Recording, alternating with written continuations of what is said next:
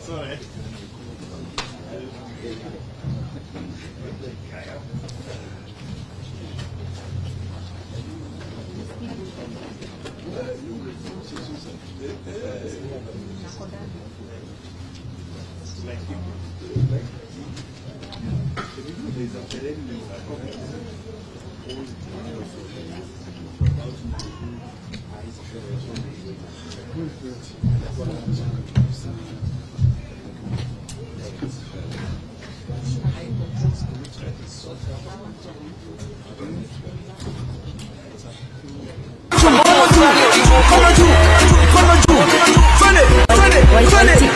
Vijana mnataka nani? Baba. Na wazee mnataka nani?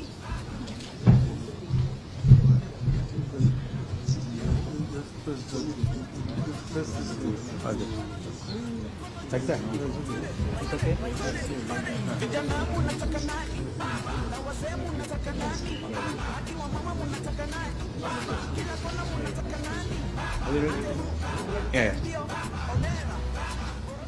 Yeah.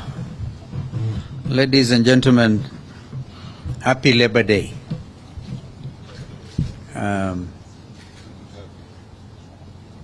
You know, I do not know how many of us know the history of the labor movement. Some workers in Australia 167 years ago demonstrated, and they were agitating, instead of working from sunrise to sunset, be allowed at least to work for 8 hours. And that challenge was taken up across the seas in Chicago.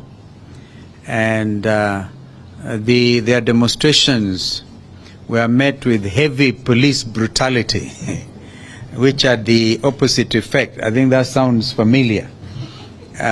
Even so, those who go to celebrate Workers' Day must also know that these things over time have not come in easy. It took people's struggling to get to where we are. Until then, in American society at that time, 167 years ago, the issue was between capital and labor. And of course, as an independent country, we then, in 1963, decided to be part of the international labor movement. And therefore, we always celebrate May Day as a matter of belief. And us in Azimio, we believe this is very important, a very important day. And therefore, I want to take this opportunity to call on our leader, the Honorable Raila Amolo Odinga, to come and make a statement. So thank you for coming. Maybe at the end of it, 1 or 2 questions. Thank you. So, members of the media, good afternoon. Let me take over from where Steve has left it. Today is a very important day internationally. It is the International Labor Day, a day for the workers all over the world. It's a day when workers commemorate the struggle that they have waged over the years to improve the working and living conditions of the people.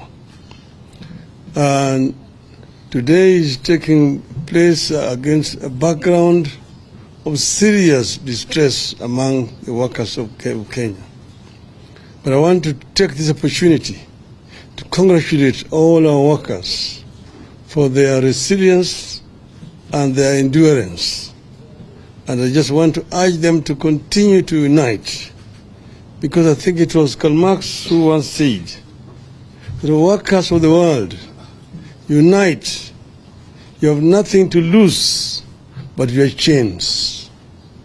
So one would have expected today that workers would have gotten something, Unfortunately, nothing has happened to the workers, basically because of the lack of concern by those who at the moment have the responsibility to manage affairs of our country.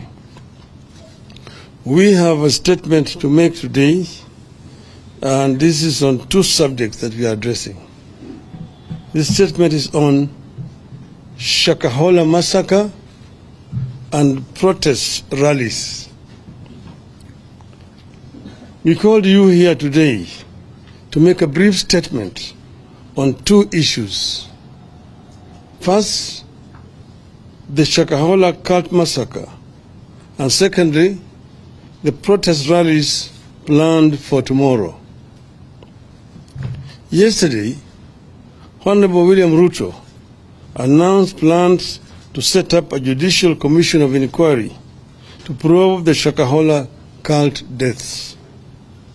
The regime also declared war on our protest activities planned for tomorrow, and they have repeated it today. Ruto's announcement on Shakahola underscores part of the problem we are facing as a country with the Kenya Kwanza regime. Ruto does not seem to know that the concept of a judicial commission of inquiry appointed by a president is unconstitutional in Kenya since the year 2010. Under the 2010 Constitution and its entrenchment of separation of powers, the exercise of judicial power is only as provided under Article 1 and Chapter 10, which provides as follows, and I quote, 1. The people have delegated their sovereignty of judicial power to only the judiciary and the independent tribunals established under the Constitution. 2. Only Parliament can establish a subordinate court or an independent tribunal through an act of Parliament. 3. Only Parliament can determine the jurisdiction and functions of a court or independent tribunal. 4. It is also now the law, as determined by our courts, that only the Judicial Service Commission can determine who would be employed to serve in such a tribunal. 5. Indeed, Section 13 of the Commissions of Inquiry Act is very clear that an inquiry shall be deemed to be a judicial proceeding. This makes it an absolute preserve of the judiciary under our Constitution.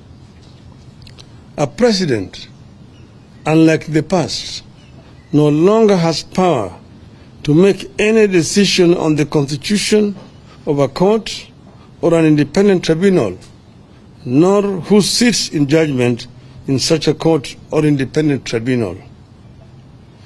Yet again, Mr. Ruto is trying to undermine and overthrow the Constitution. We wish to state as follows. 1.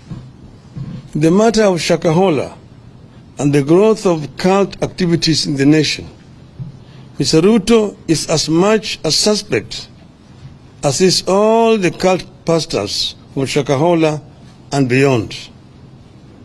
He owes the people of Kenya an explanation before he purports to be trying to solve the problem. 2.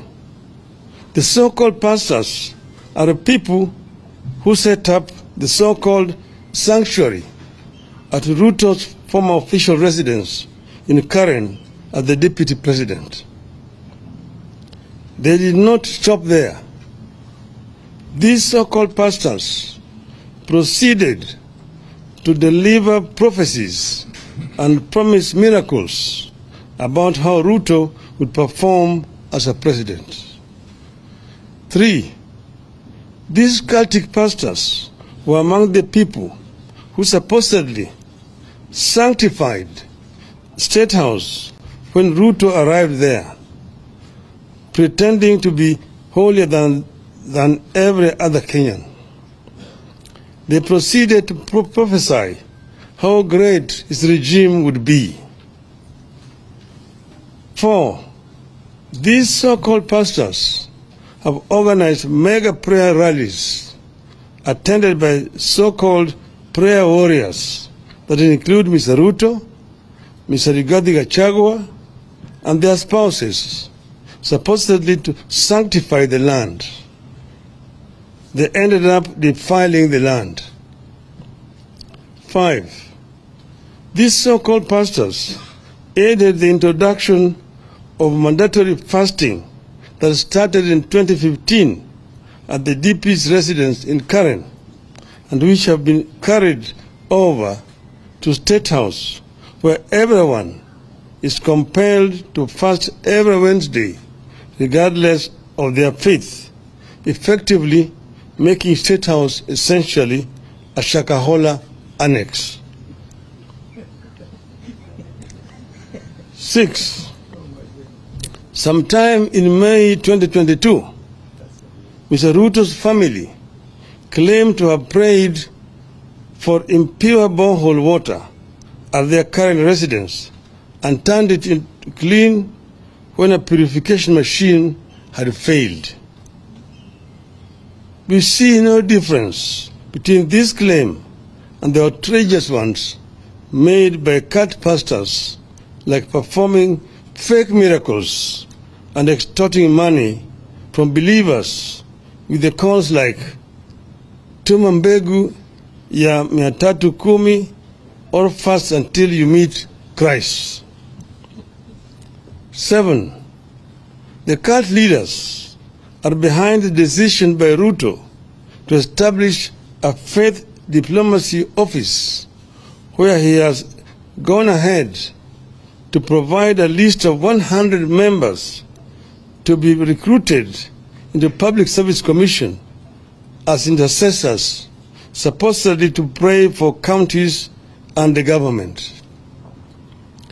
Nobody knows the identity, the qualifications of the so-called intercessors, how they were identified, and where they fit in a government where religion and state are separate entities. 8. Ruto is the leader of the cult movement disguised as Christianity in Kenya.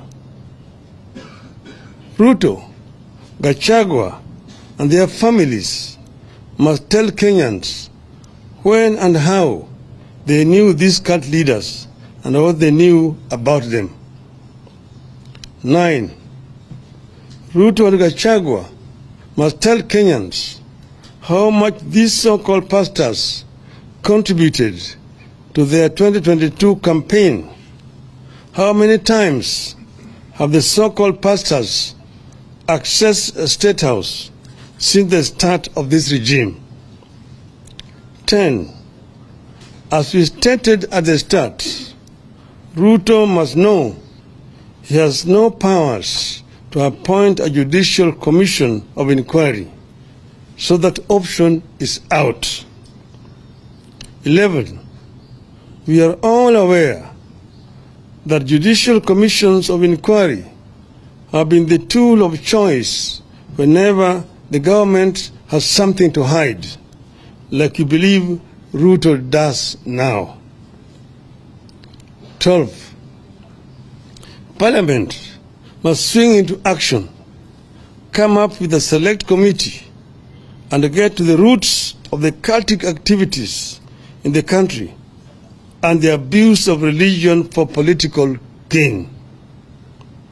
13. Parliament must help us establish whether the deaths at Shakahola were acts of rogue pastors, human sacrifices, or body organ trade, and who the beneficiaries were. 14. The DCI may have swung into action late, but since they did, they have been doing a great job in Shakahola. They should be allowed to do their job without interference. 15.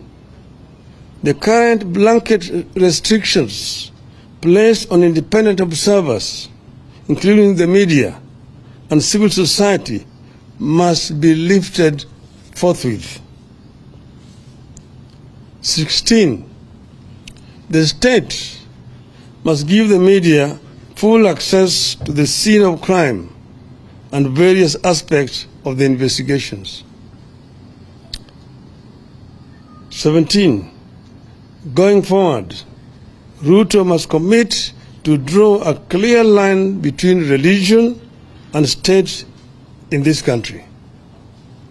He has deliberately merged the two to enable his political survival and as a cover-up for his corruption.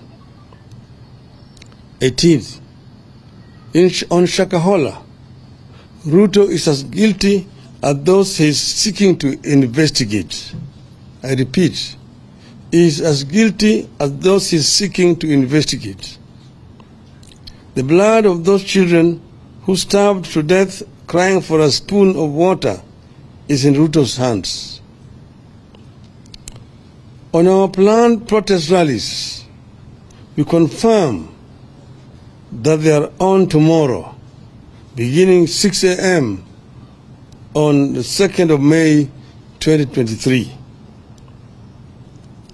As we stated yesterday, the Constitution of Kenya, which in Article 37 provides that every person has the right peacefully and unarmed to assemble, to demonstrate, to picket, and to present petitions to public authorities.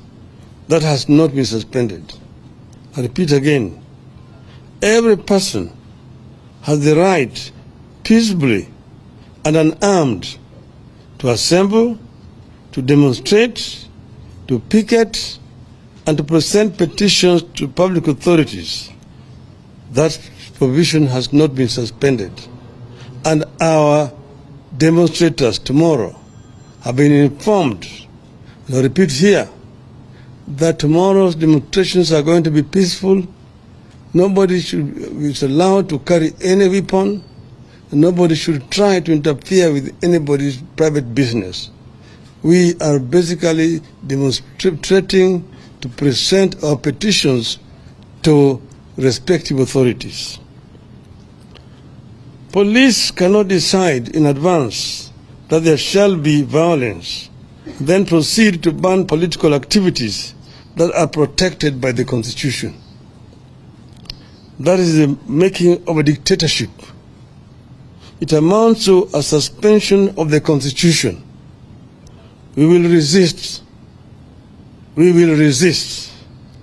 As we said yesterday, we shall present a petition to the IEBC, the Office of the President, the National Treasury, and the Public Service Commission. We repeat that the only violence and destruction of property that have taken place during our activities are when the police invade our marches and when Gachagua's hired goons to invade the Kenyatta family farm and stole sheep and cut down trees.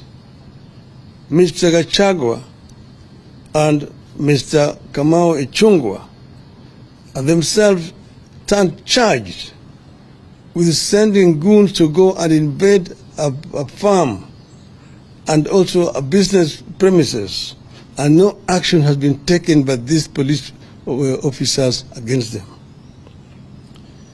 It is instructive that to date, nobody has been arrested over that invasion of the farm. Nobody has been arrested over the destruction of Spectre International factory by goons hired by the same Gachagua. The state cannot purport to ban our activities on the grounds that it is protecting public property, while at the same time sponsoring the destruction of property in another corner of the city. So these demonstrations, as I've mentioned, are going to be peaceful demonstrations. Mr. Ruto, even today, has repeated that they are stand banned, that he's going to protect people's properties. We assure him there's going to be no destruction of people's properties. That is just an excuse. We assure Mr. Gachagua there will be no destruction of people's properties. Our people have been told to be peaceful. They're not even going to go to where people's places are. We're not going to markets. We're not going to shops. You say you're going to assemble at the Central Park in the city of Nairobi and march to the IBC headquarters and present a petition there.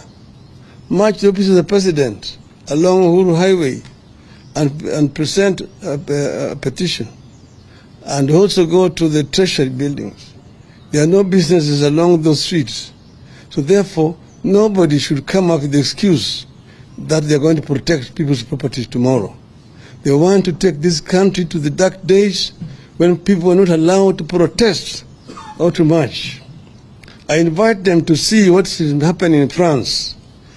Citizens have been demonstrating, buying tires on the streets in France, and they are protected by the police. They've been demonstrating in Europe, in Britain. They've been demonstrating in Israel. They've been demonstrating even in Japan. So we want to tell these people that Kenyans fought very hard to bring this new constitution. We will ensure that the provisions of this constitution are protected. The civil rights of the people of Kenya must be respected by whoever is in the regime, unless they want to impose a kind of civilian dictatorship back on our people. Asanteni sana. End of the statement.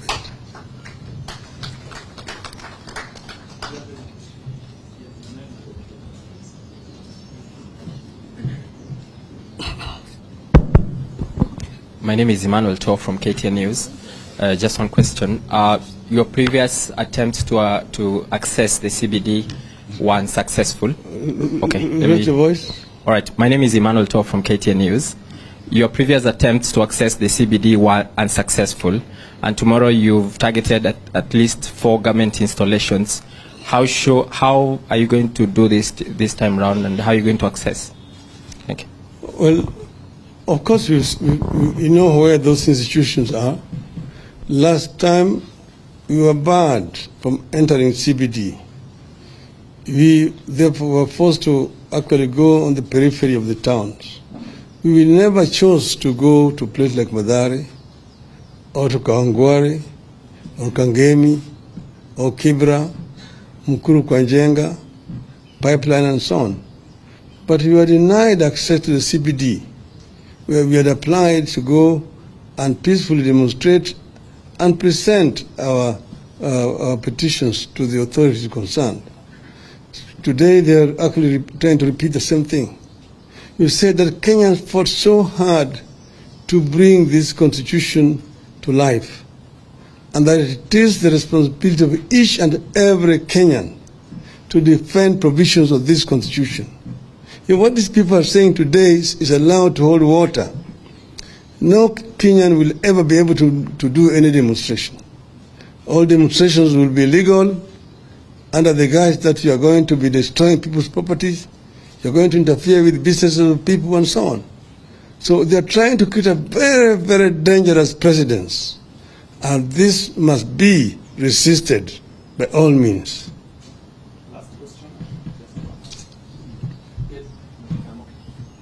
Prime Minister, thank you. I am Ayub Abdikadid from Citizen TV. And this is generally a concern from the Kenyan public. You hold on to a position granted by the Constitution. That's given. The government says we are banning that based on the destruction of property and the chaos that might accompany your protests. But I'm concerned on behalf of the Kenyan people as a professional because of the political uncertainty.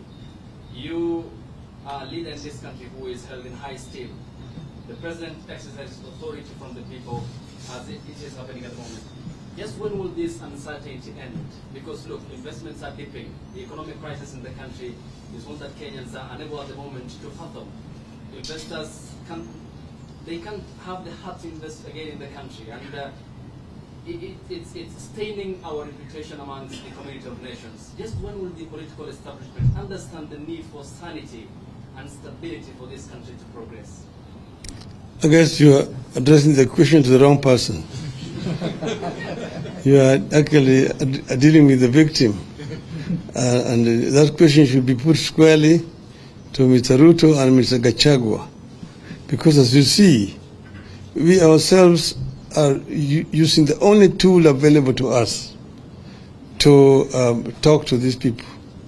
We even offered to negotiate. We even appointed a team of negotiators. And you saw what they did. Despite appointing one of our members as their representative, and they did that on purpose. They did not want to have any negotiations. We have said that we are very ready to engage constructively in negotiations, but they have not shown any good faith in offering to negotiate. At times, they've just been trying to buy time here and there. And that's why we actually resorting to this. This is the only option that's available to us. But for your information also, and for the information of the media generally, we have received very credible information that they are again planning tomorrow to go back to the Jubilee headquarters, to invade Jubilee headquarters with goons, to try to take it over. On the one hand, Mr. Ruto has been saying that he wants to see a strong opposition. That's why they've been saying that they want to create a position of a leader of opposition in parliament. At the same time, he's trying to cannibalize opposition. He's moving out to buy out members of parliament from the opposition to reduce the strength of opposition in parliament. He's also trying to take over political parties in the opposition. Jubilee is a member of Azimio coalition. They're signatory to the Azimio coalition, and their leadership is not in dispute. Those who try to carry out a coup in Jubilee were told by the courts that they should use internal mechanisms to resolve those problems. And according to the information that we have, Jubilee has actually called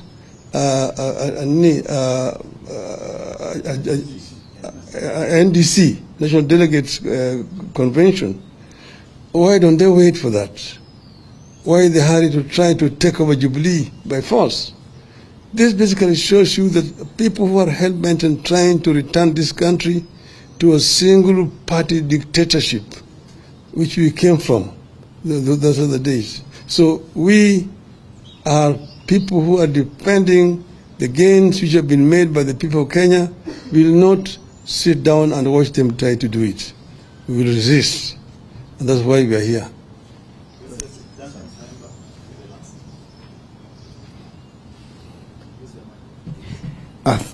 Thank you. My name is Duncan Haimba from NTV.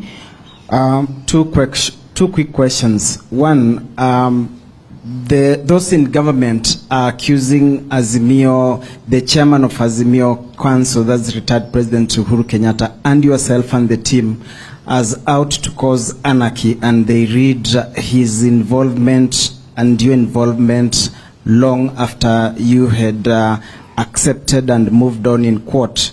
And then all of a sudden, so they are saying this is a recipe for anarchy. And secondly, when you launched the MDD, Movement for Defense for Democracy, your position was very clear that you no longer recognize President William Ruto as president.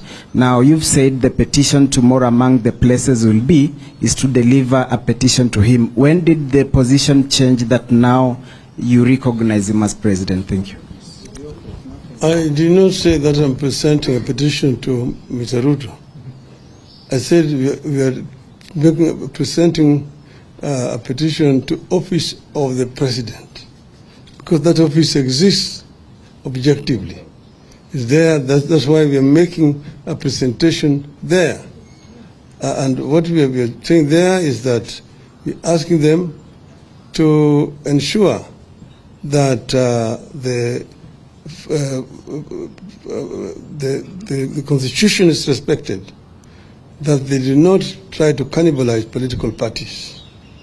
We're also going to the Treasury and making a presentation that they should release funds to the county government. Because as you can see, they are trying to kill devolution by refusing to transfer funds to the county government. So operations in most of the, almost all county governments have actually ground to a halt. They are just raising money through loans from banks to pay salaries to staff who are actually doing nothing at all. Then we say we are going to the IBC as an office to make a presentation to them. One, to agree that servers should be audited. They should allow the auditing of the servers. Why are we all of a sudden, you're saying we have changed our minds? Yes, as you know, the elections were done, the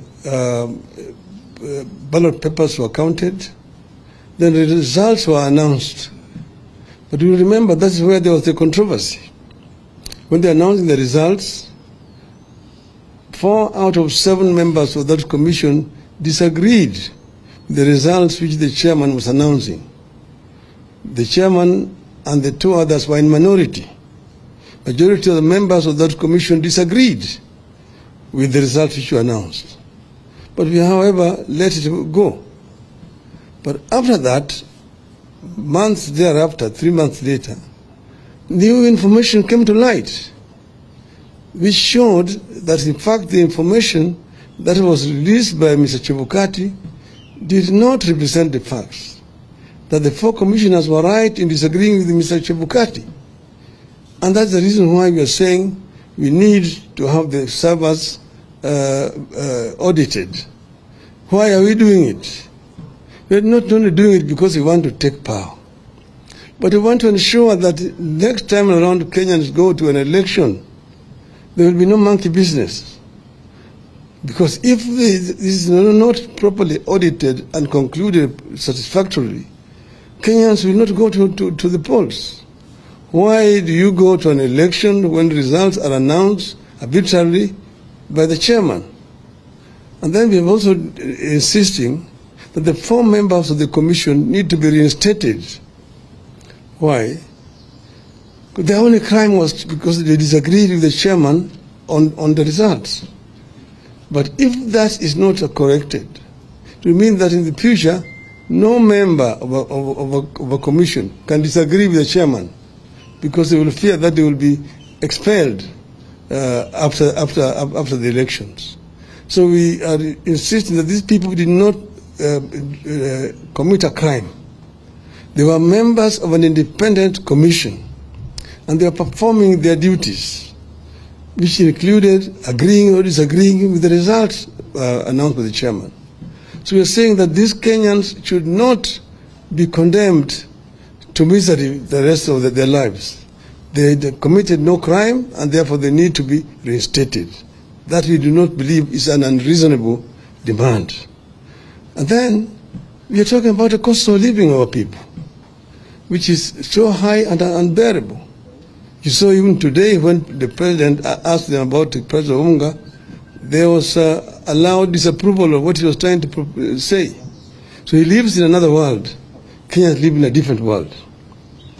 He said that is also not an unreasonable demand. And then, of course, the issue of transferring funds to the devolved unit is also not an unreasonable demand. And the issue of stopping cannibalization of political parties, respecting political parties, respecting the verdict of the people at the polls, is very crucial to institutionalization of multi-party democracy in our country.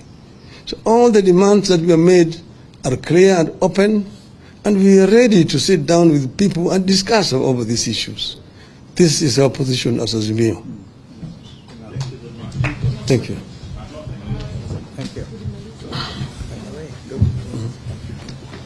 food he's talking about at 160, 170, all of it is GM. Yeah, all that unga. It's all GM. Can you imagine? Yeah, no, that is not GMO. Hey.